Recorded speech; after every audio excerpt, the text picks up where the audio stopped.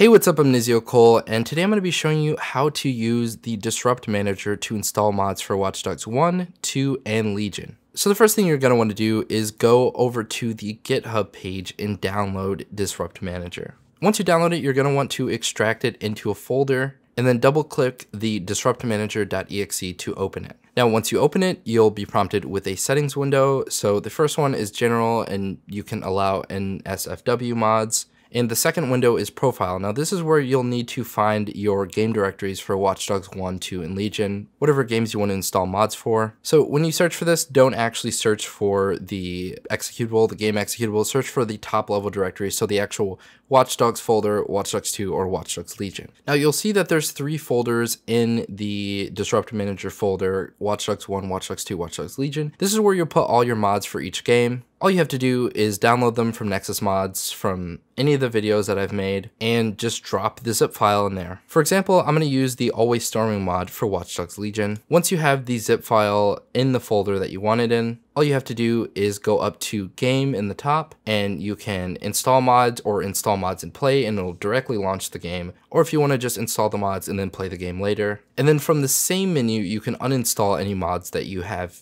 had installed. So we're just going to install it and launch the game. And as you can see, the Always Storming mod is installed in the game. It's just as easy as that. Disrupt Manager also makes it so you don't have to go through a lengthy process to merge mods together. You can just check multiple mods and install them. Now, I would note that some mods don't have a Disrupt Manager version, so you won't be able to install them with this method. But most mods that I see will have a Disrupt Manager and a Managed Legion, and sometimes a script hook mod option. So yeah, I hope you all enjoyed this video. Let me know your thoughts down in the comment section below. Any questions you have for me regarding this process. As always, link to download the Disrupt Manager will be in the description for you to check it out.